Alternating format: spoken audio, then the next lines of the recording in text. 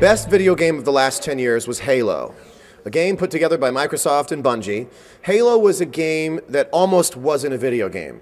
You could almost just bring a gym bag to your friend's house, change into sweats, and play Halo for a good 4 to 12 hours. It brought people together, and sadly it tore people apart.